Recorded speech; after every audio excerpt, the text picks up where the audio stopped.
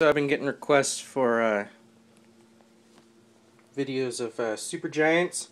So this is a very, very large female that I've got. You can see this is a 32 quart tub.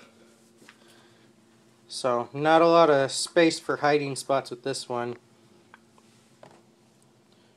Pretty large. I'd say she's only about 10 or 11 inches. But yeah, from a Moose Supergiant line. Hopefully she is not het for anything.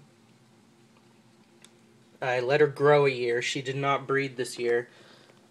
I like to grow out the supergiants if I can. I mean, if there's one that's, you know, pushing 100 grams and ovulating, then I'll breed her. But this girl I chose to hang on to this year. So she will be breeding next year to some special stuff. But yeah, and I hope you guys liked the Late Night Leos episode yesterday. It was pretty cool. And yeah, don't forget facebook.com/thorgecko.org.